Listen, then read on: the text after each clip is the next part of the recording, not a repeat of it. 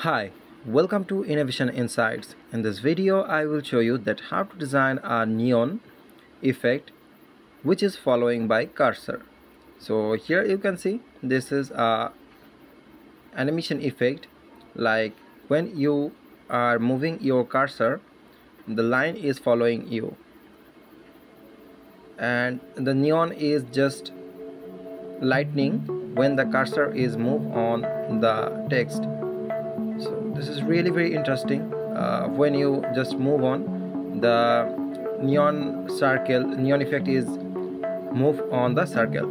So here is the HTML tag, and first of all the ID is application.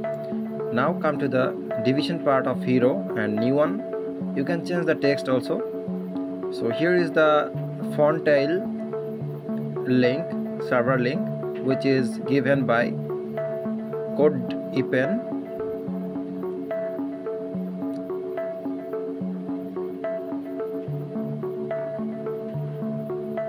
So next come to the CSS style part, because without the CSS effect the design will not be work. So first come to the body, like margin, 0, width and height. So now come to the apps, like overflow, hidden, and the task pan up, and the text shadow is like when your cursor is moving you can see the shadow of a text. So this is really very important for the effect that is focusing, and it's come to light with its natural view. So now come to the app H1. This is the design of the neon cursor, that text. And next is app, like display inline block. Text decoration is none, and app is canvas. Display is block, position is fixed. When you use the Z index is 1, that means the portion, the location is 3D and it's like 1 centimeter apart from the screen. Now come to the import neon cursor, and the subordinate dependency file is collected from this link, like it's a package of the domain,